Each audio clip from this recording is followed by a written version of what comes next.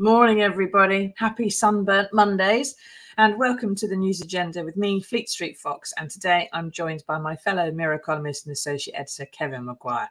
Morning, Kev. Morning, Foxy. Happy Monday.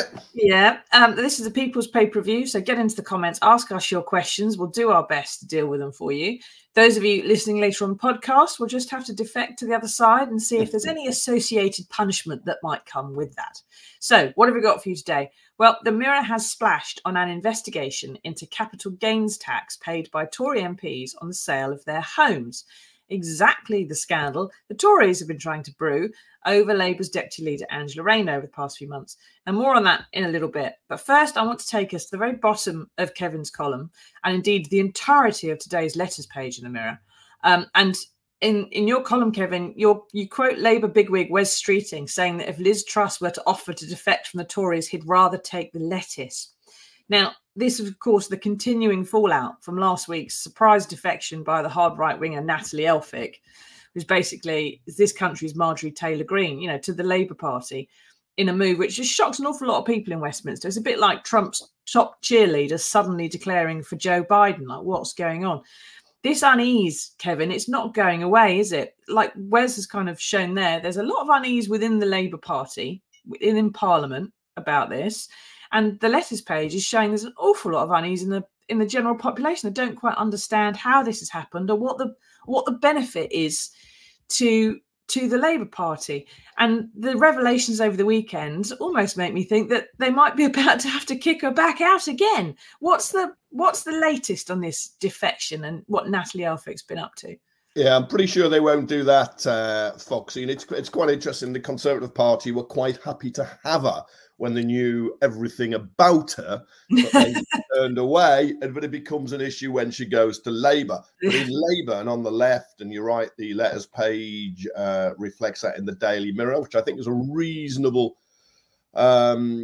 take barometer of public opinion, because people have to, you have to get a bit of paper, you have to write or type and fold it up, put it in an envelope, stamped, £1.35, everything like that. It's not just doing a tweet or an email, however valuable they are. And of course, as you say, it's a people's paper review and you want people to interact. But the position is there's a feeling she's a Tory too far, because one, on so many issues, she was incredibly hard right. She was on migration, attacking Keir Starmer as Sir Softy. She was also very anti-trade union after P&O sacked hundreds of workers in Dover so they could hire foreign labour a lot cheaper. She was attacking the RMT when it was all P&O.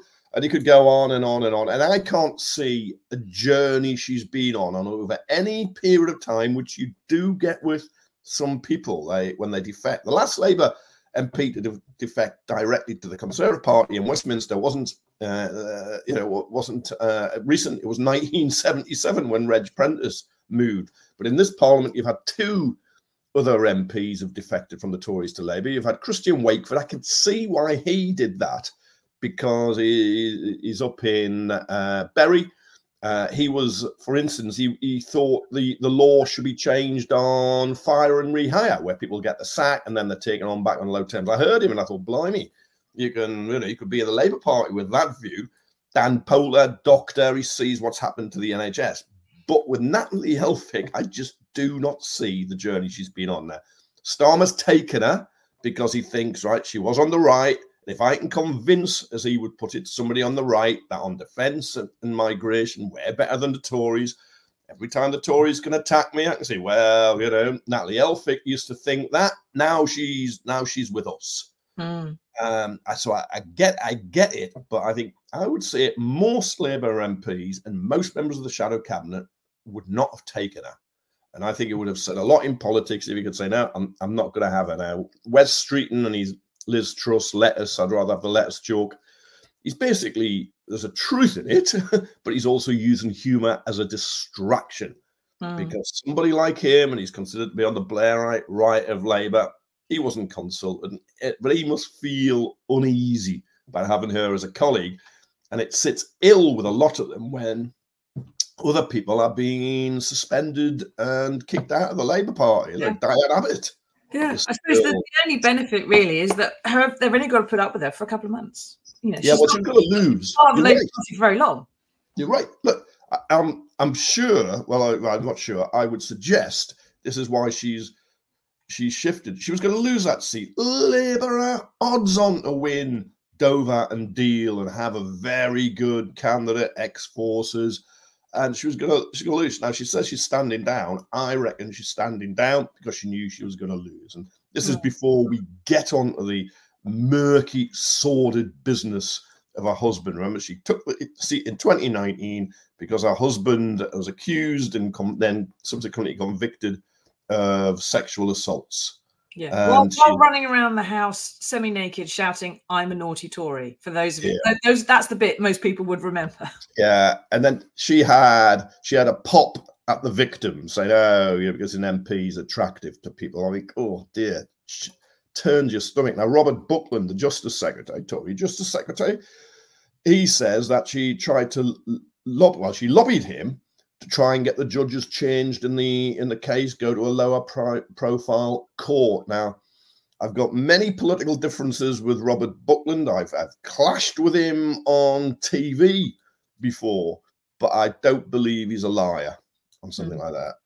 I don't believe it. Now, she says it's all nonsense, but I would take Buckland's word on this. Now, the Tories must have been aware of that before, and they've just not bothered about it. So I feel there is an element of double standards and hypocrisy when they say it's a problem for Labour when they were quite happy to go along with it. Exactly. It's like saying, well, you don't want this MP. She's awful. But she was yours 5 minutes ago. And she was handing out your leaflets and everything else. Now, what do you think, everybody? Do you think there's a problem still that is dragging on from Natalie Elphick's defection? Do you think Keir Starmer should have been a bit more careful about who he was letting in? Or do you think it does actually work electorally just to have her in the party for a couple of months to really sort of, make the party look strong on immigration in some way? Adrian says, we just need a general election now. Yes, well, we all agree with you there, Adrian. Now, it's amazing that the Tories were so upset by Natalie Elphick trying to rig her husband's sex assault trial that they waited the whole 4 years before they made this public. Crouchy says she should be jailed for life and Starmer throw away the key. I'm not sure what we'd be jailing her for, but just general principles. All right, yeah. Do you think, I mean, this is really, Kevin, I suppose, it's been treated a bit like a punishment beating, isn't it? The Tories are it's a warning to other defectors. Anyone else who's thinking of crossing the floor, we're going to dredge up everything. And, the Tory party, the whips have got everything on these guys for years. We're going to, if you defect, you're going to get a load of mud flung at you. And although it may make the Tory party look bad to some extent, it's going to make Labour or make that MP look even worse, isn't it? Yeah, well, things were said by the Tories about Christian Wakeford and Dan Poulter that for legal reasons couldn't be repeated. And I think, yes, that's what they will do. Now, Labour's said to be discussing potential defections with 3 of the Tories, including ex-ministers. Probably not anymore. All parties play this up. But I would have thought the Elphick experience, the reaction within Labour, also the public reaction and the mud throwing from the Conservative Party itself might make some people think twice if they've got bits in their private life or their public life that they're not entirely proud of and they don't want waved around and debated. I mean, that's the intention. Yeah. But one Tory MP who's in the One Nation centrist grouping now, she was on the hard right, as you say, the Conservative Party. She was, hanging around with the headbangers. In fact, he was one of the headbangers. But there's a One Nation Tory MP, so it's the first time he can remember where an MP's defected and those who've been left behind are happier than those who are receiving the defecting MP. And I think there is a genuine truth in that. I think Labour's made a mistake. They'll try and make the best of a bad job now. I can see what their goal was and why they might even think they're still ahead on it. But if you're going to talk about changing politics and having higher standards in public life, I think Labour would then need to be, as Neil Kinnock, the former leader, put it, choosy on who it takes. And it sits uneasily when there are people on the left of Labour being suspended and kicked out, that somehow somebody on the hard right is embraced. Yeah, it's going to cause perhaps some internal problems. I can't help thinking that if Natalie Elphicke was a Labour MP and she was being accused of trying to rig a husband's sex assault trial, that she might be automatically suspended, but absolutely is not going to happen now. Excuse me, MP later. Now, if GM Lovely says, if that's the case, he sat in his information for 4 years, did nothing, but now she's left for Labour, he's singing like a bird about it. Exactly the point we are making. I suppose the question is, Kevin, where does this go next? You know, so we've got at least supposedly 3 more MPs in talks to defect, or now thinking twice about it. It does seem like there's a lot of Tory MPs who are quite disaffected by things. Nadeem Zahawi resigned last week as well to spend more time with his taxable assets. Are we going to see more defections, more resignations? And if so, do you have any rough idea who they might be? I think we'll see more MPs deciding they're not going to stand at the general election, Conservatives. One, because they may fear they're going to lose their own seat, or two, they can see quite clearly the Conservative Party is going into opposition. So if you've been a minister, you're not going to be a minister anymore. Do you just want the hard grind of 5, potentially 10 years out? So they go. As for defections, I don't know. In truth, parties, when they're on a roll, always talk it up. Labour talked it up after Dan Poulter, and hey, presto, Natalie Elphicke does. But do you know what? Suella Braverman today is talking about child poverty and free school meals. Maybe she's on a journey, Kev, and Suella will be the next one to knock on Keir's door. Would he let her in, do you think? That would be a glorious test, wouldn't it? You see, I suppose the truth is, if somebody has a genuine journey or Damascene conversion very suddenly and can show I was wrong and disown and say, look, I'm apologize for everything they did in the past. You know, if Suella Braverman says, look, when I said my dream was to put somebody on a flight to Rwanda, I was actually wrong, and I was in the grip of this hard right bigoted mania, and I'm better now. I'm taking the pills, or I've seen a psychiatrist, or I actually talked to somebody. Yeah, you know, if that happened and they explained it, then I think, yeah, you could then. But when it just feels very cynical and opportunist, nah. Yeah, as I feel very sorry for the people of Dover, which is a constituency where my grandparents lived for a long time. My mother grew up. There was 83% likely to turn Labour, only 17% voting Tory, and we all got deprived of the election night sight of Natalie Elphicke being booted to the curb. And I think there's a number of constituencies where we're going to be deprived of that sort of Portillo moment. So I think that's the main thing that she's probably walked away from and that we've all lost out on as a result. But of course, adds to the gaiety of the nation in general, doesn't it? I'm just going to keep my eye on Suella. I think we might have lost the trend here. Now, is she your right side tip, Foxy? Now, on to the main story of the day, and it's an investigation by our colleague Nick Summerlad into Tory MPs who sold a house, and they now have questions to answer about whether or not they paid capital gains tax on it, or if they should. Now, Kevin, can you take us through this a bit? Because most of us, if we sell up, you know, you don't have to worry about capital gains tax. Why might these Tories have to do exactly that? Yeah, if you sell the home you live in and it's your main home, you don't pay capital gains tax. If you've got second, third, fourth homes and you sell them, you do pay capital gains tax. The Tories have gone after Angela Rayner because she sold the former council house she'd bought 2015, and they've come up with calculations saying, oh, she should have been eligible for £1,500 council tax. Now she says no, it was where I lived. So I didn't have to pay capital gain tax. But they've gone and said, produce the evidence. Where is it? Show us everything. And the police have launched an inquiry under Tory lobbying. The Chief Constable of Greater Manchester buckled under the pressure of the Tories. I'm sure it's nothing to do with him going to speak at a very hard right fringe meeting at a Tory conference. I'm sure it's nothing to do with that. That's no indication of where he's coming at all. It's peripheral, you know, collateral information I didn't need to tell you. I'm sure there's nothing to do with it. Anyway, he's launched this inquiry, and the Tories will say, come on, come clean, show all your evidence.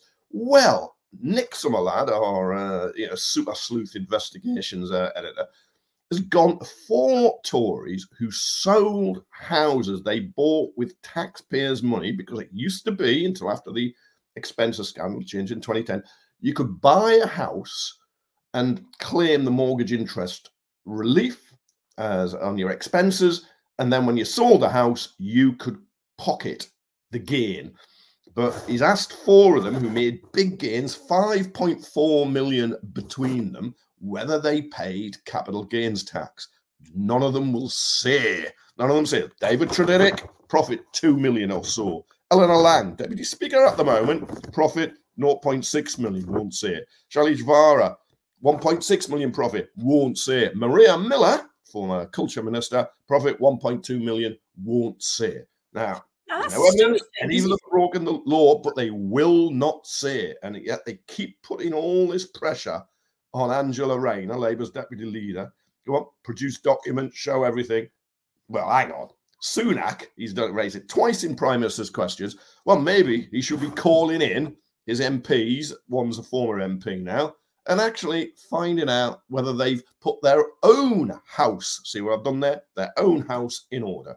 Yeah, well, exactly. And so you've got this situation where if you have a home that is the second home, that, and this is what they've been trying to prove about Angela Rayner, isn't it, over the past month? So that basically that she wasn't living there, she was living with her husband down the road in a different house, and that she was somehow bilking the taxpayer for the enormous crushing sum of £1,500, maybe as much as £3,000, because when she sold it, it was not her official main home, and they're saying that it was actually her second home, and therefore there was a dodge.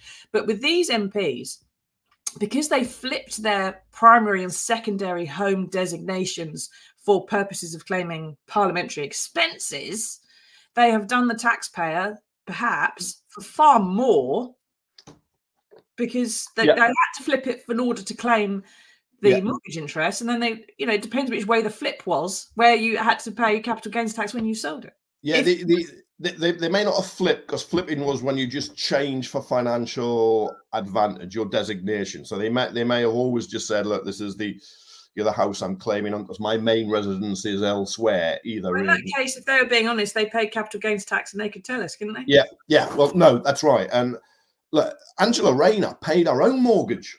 Taxpayers didn't pay Angela Rayner her own mortgage. She was, at the time, she was a low-paid carer. She's a great British success story. The woman from a very difficult home with a mentally ill mother who fed them cat food. They had to go to their nanas to have a bath at the weekend. She leaves school at 16, no qualifications, a baby on its way. She gets a job, works her way up, absolutely fantastic. But there's been a lot of snobbery in the attacks on her. You can see how it is motivated by them. But these Tories, they bought their houses with our money, taxpayers' money, and they will not say whether they paid capital gains. Now, you might say, and Maria Miller, former Culture Secretary, Hampshire MP, she says, well, it's a long-standing convention. MPs don't have to talk about their personal tax affairs. Well, okay, that's a long-standing convention. Why are you Tory hounds going after Angela Rayner the way you are? The hypocrisy then just becomes absolutely glaring. All right? Some of the questions of Angela Rayner I wouldn't object to as a journalist. I think they can be legitimate, but there's a sense of proportionality. And also, why do they keep going on at her in this way? And we know why they do it. They're just doing it for party political purposes, to try and damage her, undermine her. The Tory party has been absolutely riddled with sleaze. Here we got a Tory MP standing down because bad people had to be paid $6.5 grand in the middle of the night to free them. The Blackpool South by-election was gained by Labour, lost by the Tories, because basically the Tory MP had wanted money to help the gambling industry. You've had tractor porn, you've had lobbying, I mean, you just go on and on and on. You couldn't make it up. In fact, the amount of who would make up tractor porn? I mean, that's a niche area. One would have thought. Brian thinks he knows why this is happening. Angela's a huge threat to the Tories, hence why they're doing everything they can to get her discredited. Now, what do you think? Do you think it matters whether these MPs and whether they've paid capital gains tax on a home that may have been their second or not? But it doesn't matter really whether the home is a council home in Stockport, like Angela had, or a £1 million pad in London. The principle is, do you pay the capital gains tax or not? The other thing that's different here is Angela wasn't an MP at the time where she supposedly didn't pay capital gains tax. These people were MPs while they maybe didn't pay capital gains tax. John says the Tories just want to make everyone else as dirty as them. That's like the Boris Johnson trick, right? When Boris Johnson was editor of The Spectator, it became a sex-crazed, adulterous nest of vipers. When he was at Downing Street, it became the most immoral, rule-breaking address in the country. Wherever Boris Johnson goes, everyone around him just behaves so badly they make him look not so bad. It's kind of a strange coincidence that comes out of being near Boris Johnson, it would appear. Now, we did say in the cell to this programme, and you've mentioned it, Kevin, that this has brought claims of Tory hypocrisy onto the party, but there's not much these days that doesn't, to be fair. And to be entirely fair, one of those Nicks found, David Tredynick, stood down from Parliament in 2019, so it's quite historic. And when it comes to flipping, you know, just changing their second home designations for one reason or another, Labour politicians did that just as much as the Tories during the expenses scandal. There may be some in the Labour Party who've got the same questions to answer that Nick's asking the Tories here. Yeah, you're quite right. Like, go back to the expenses scandal in 2009. Those cases that kind of made the headlines about duck houses and moats were Tory, but I can't remember the exact number of Labour MPs who went to prison. I think it was 5 or 6, including one who was falsifying mortgage payments. He paid off his mortgage. It was falsifying statements to put into expenses, pretending to still claim a mortgage. So yeah, no, absolutely. A couple of Tory peers also went to prison. So you know, Labour had dirty hands back then. But the reason this is relevant, and you're quite right, there would have been Labour MPs in the past who could buy a house, claim the mortgage tax relief, then they could sell it and pocket the gains. And there would be questions, did they pay capital gains tax? But the reason this is relevant now is the Tories are asking the questions of Angela Rayner. Well, if you're asking the questions about the Angela Rayner, let's put your own house in order. Let's look at your own house. Let's see if you're sorted. You ask your own people, get them to tell. Now, all 4 may well have paid capital gains tax. I'm not suggesting any wrongdoing by them at all. What I am saying is, why will they not answer the questions when they're saying Angela Rayner must? Exactly. There is this thing. It's the produce the evidence as well. Produce the evidence. It's that principle as well. If you're relying on the fact that politicians don't have to talk about it, then politicians don't have to talk about it. You have to. You can't say it's one rule for them and one rule for the rest of us. That's not how it works. Now, these are the ones, these 4, who refuse to answer the question. I'm sure that Nick will have had more on his list who did give him good reasons, who did have an answer, who therefore, you know, didn't get included in the published story because, fine, you know, you did the right thing and you were honest.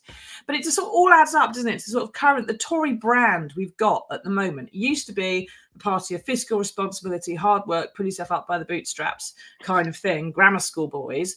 And now we've got this sort of sense of a party that's been corrupted by power, been in there too long. There's this whiff of decay and decline and rot just from the feet up and their head down. Yeah. Do you think there's going to be a few more Tories, I mean, perhaps even some in the cabinet, who'll be feeling a bit itchy about where this investigation might go next? I'm sure this isn't all Nick's got in his notebook. Yeah, I think it was always a myth that the Tories were the party of fiscal responsibility and pulling themselves up by the bootstraps. I just name David Cameron, Rishi Sunak, married an heiress. Yeah, anyway, I just, you know, a national debt is about 2.5 times now what they inherited in 2010. Right, but there are some cabinet ministers who are very uneasy about their hounding of Angela Rayner because, you know, they know her story. They also feel that, you know, Michael Ashcroft, Lord Ashcroft, a billionaire, owned controversial tax affairs. Is he still a non-dom? If he's making some allegations, that's wrong. The Daily Mail on Sunday have picked it up. Their owner is believed to be a non-dom, and they're registered in tax havens to avoid what I would consider fair dues in this country. So the people chucking the tomatoes, the rotten tomatoes at Angela Rayner, you know, they certainly haven't got clean hands. But what some Tories do say, though, is, Foxy, that excuse me, Angela Rayner was always quick for other people calling for Tories to quit when they were facing accusations rather than had been found guilty of anything, and that can boomerang on you as a politician.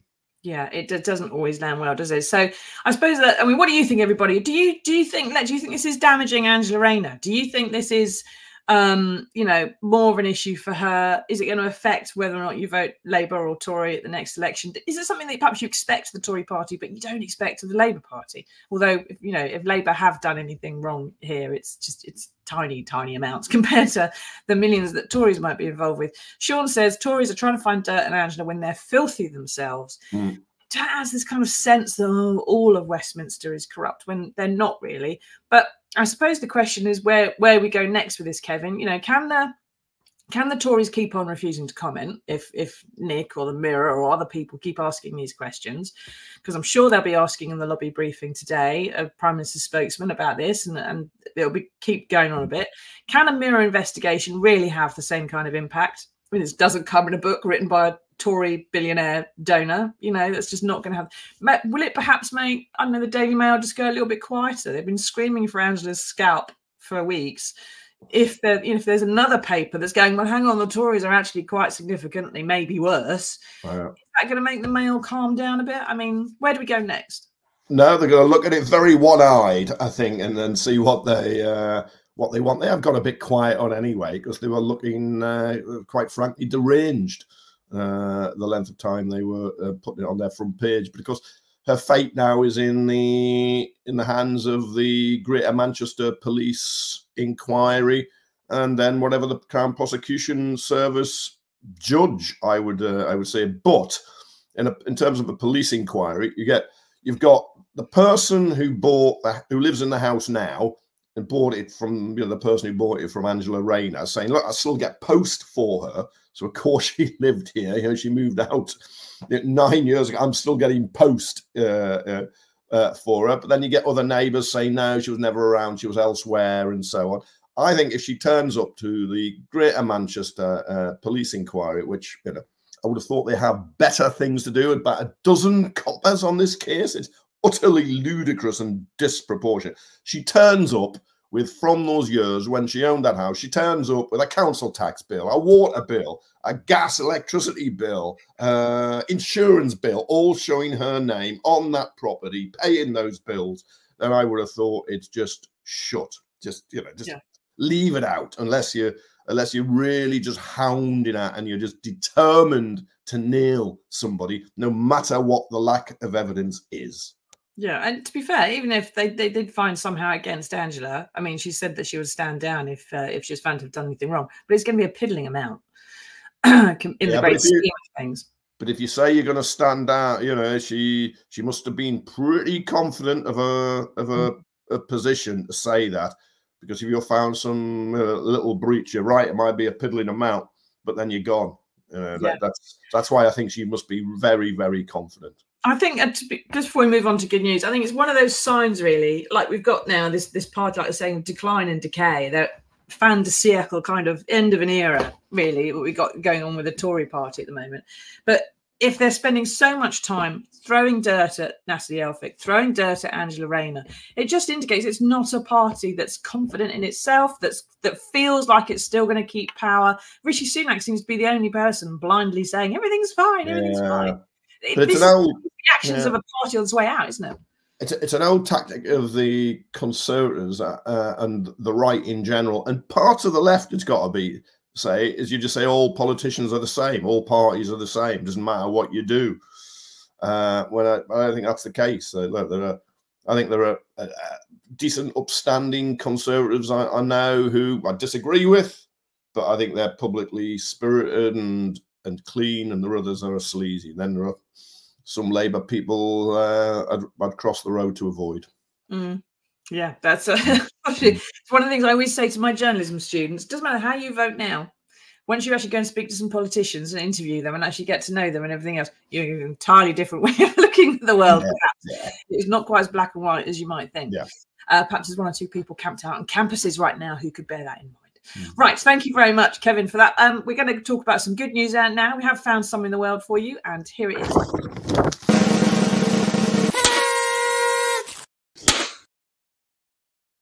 Now, in this bit of the show, we like to focus on sort of the uplifting bits of human endeavour. And today it is not about the guy pictured here in the top right of the page, 55-year-old John Birtle, who has climbed all 180 mountains in England, Wales and Ireland for no particular reason other than that he felt like it. Today is about his Jack Russell Bentley, who uncomplainingly, on teeny tiny little legs, climbed all 180 of those mountains with him just because his master was going up there and he wanted to be next to him. I think that's just the most amazing thing in the world. Kevin, is this proof that no matter how mad the behaviour of humankind, you know, our best friend is always voluntarily going to be right there enjoying it next to us? Yeah, they always say in politics, if you want a friend, get a dog. And you know, this dog is kind of it's clearly enjoyed it, or he wouldn't have been able to get it up so many mountains. I think it's absolutely wonderful. They're fantastic. I think when it's a Jack Russell, it's the equivalent of climbing Everest. It's not just like a small fell in Cumbria. This is massive for your little tiny Jack Russell. Because I think you can only do it with a small dog. Wasn't there somebody recently with a St. Bernard or something trying to get up a mountain and had to be taken down by the rescue team because they're just too big? Well, yeah, these are Duracell battery dogs, aren't they? They just go and go and go on. And as somebody who likes climbing mountains myself, you do see people with their dogs, and the dogs are normally just very, very happy. And there is, before anyone says, they're almost all responsible dog owners, and they put them on a lead when there's wildlife, when there's sheep and so on around in the lower hills. Yeah, but at least when it's a Jack Russell, you can pick it up and carry it with you if it gets a bit tired. St. Bernard, you have to call mountain rescue because so I'm not getting this one down. I've got a big collie where if he gets a bit tired up a mountain, that's it. I'm going to just push him off. At least it just goes to show, which I've often said in this show, dogs are superior to cats. There's no way a cat would have gone up one mountain, never mind 180, just to be with their owner. So, dear, so competitive, aren't you? You know. Cats just wouldn't do that. Cat's not as dedicated. Right. Thank you, Kevin, for taking us through all that. Thank you, Bentley. Well done for giving us some faith in something other than human beings for once. And we will see you. Thank you, everyone, for taking part. We will see you all again on Wednesday for another edition of the News Agenda. Until then, everyone, stay safe. Tatty bye.